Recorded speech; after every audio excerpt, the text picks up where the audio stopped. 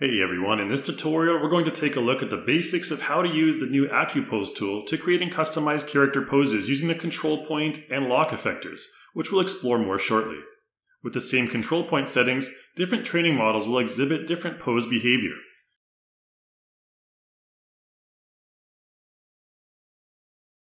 In this tutorial, we'll be looking at the core training model, which comes embedded free with the basic AccuPOSE tool.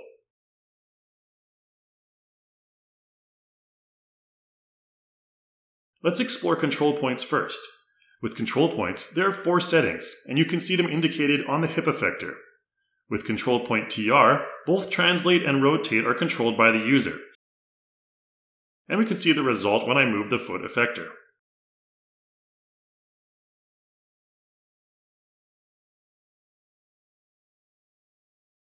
With control point T, only translate is controlled by the user, while the rotation result will be calculated by AI. As a result, you can see more automatic rotation in this example.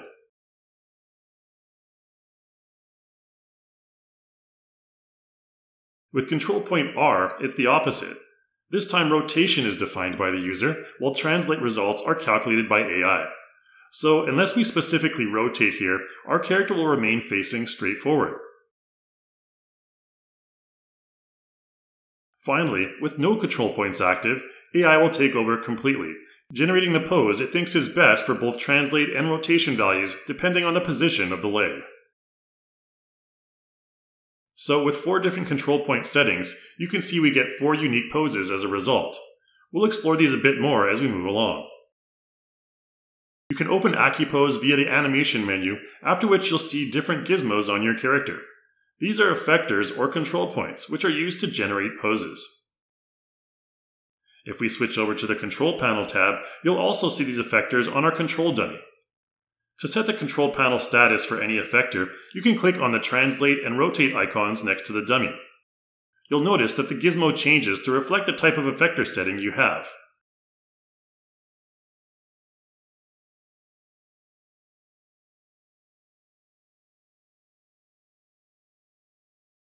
You can also right-click the effector and set it from there as well. If the hip is set to TR mode, moving the leg will create a balancing pose, while if you set it to R only, it will go into more of a walking pose. Setting it to T and moving the leg will create more of a kicking pose. The default setting will have the hip effector set to T and R, and the leg set to T. We can use these effectors in combination to create a unique seated pose in no time at all.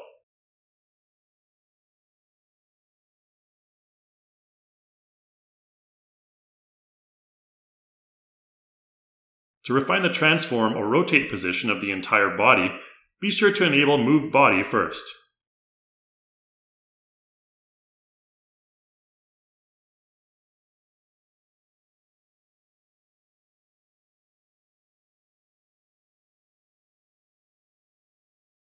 To enable Transform mode, we can use the Shift W hotkey and Shift E for rotation.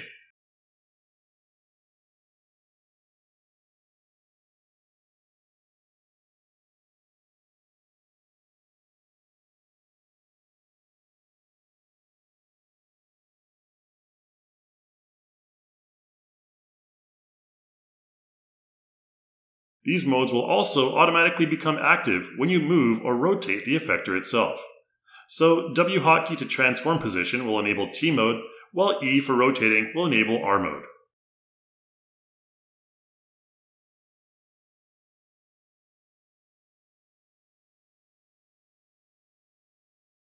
You'll notice that specifically for the head effector, there is no option for T mode, so it is disabled. You'll also notice the same thing when adjusting the fingers as well. Adjusting the fingers won't cause any changes to the rest of the pose, since the fingers aren't subject to AI interpretation. Next, let's explore some of the control point presets, starting with the hip. Selecting this preset in the control panel will apply transform and rotation modes to the hip only. This allows us to easily use rotation to get our character lying down on his back or side. You can set this using Shift 2 and also easily get your character to lie down on his stomach or do a handstand. Next we have the hip and feet preset, which will apply the same modes to the hip, but only transform to the feet. This preset allows us to quickly set poses like sitting on a chair or on the floor, as the feet will remain planted when using the transform gizmo on the hip.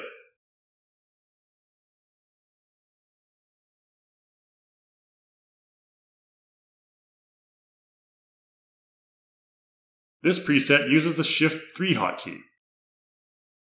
We can easily get our character into poses like on his knees, crouching, or crawling.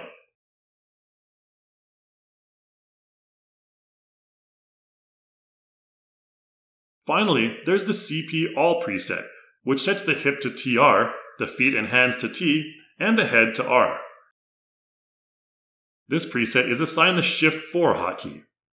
In this mode, all limbs are controlled directly by the user, so AI involvement is minimal. This preset is useful when you want to control small adjustments more accurately.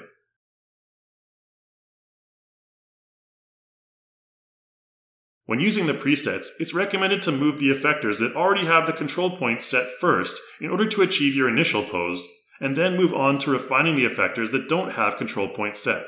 Let's talk about lock constraints next. As you can see, without a lock constraint set on the hand here, we can pull the hand away from where it's planted.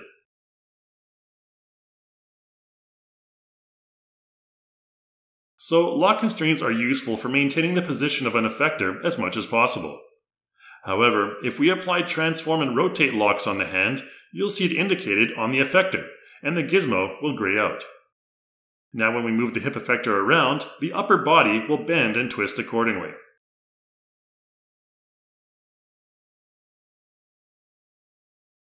You can also set your locks via the right-click menu. Let's look at a different scenario to show the difference with having locks on multiple effectors simultaneously.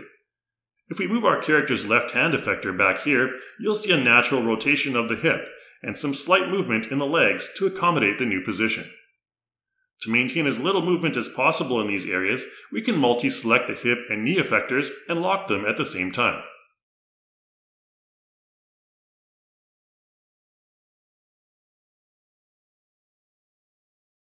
There's also a lock lower preset, which locks all lower body effectors. Now if we do the same transform position change with our left hand, we have no movement at all in the lower body. If we want to lock our right hand, we can also use the Shift Z hotkey to lock translate and rotate.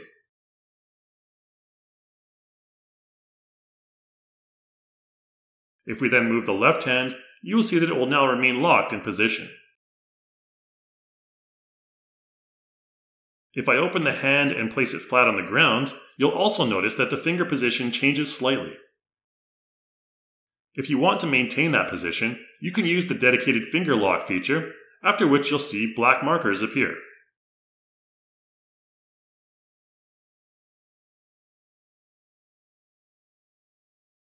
You can also use the Keep Finger Adjustment option to automatically lock the fingers every time they're adjusted. Similar to the control point presets, there are also 4 lock presets as well. Lock upper will set both translate and rotate locks on all the effectors above the hip, including fingers. You can see the difference in result when adjusting the legs now.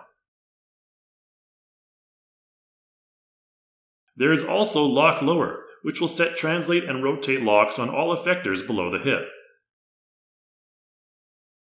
Now we can freely adjust the upper body while the lower body remains planted. When you only want to tweak a few effectors and let the AI make corrections, you can use Lock All. In this scenario, if we use Lock All but turn off the locks for the neck and fingers, we can then use Compute to reinterpret the pose based on the current control point settings to generate a more natural pose with less torso twisting and more natural finger position. With different training models such as this street fighting one, we can set different control points and locks and apply poses to the model to generate numerous unique results.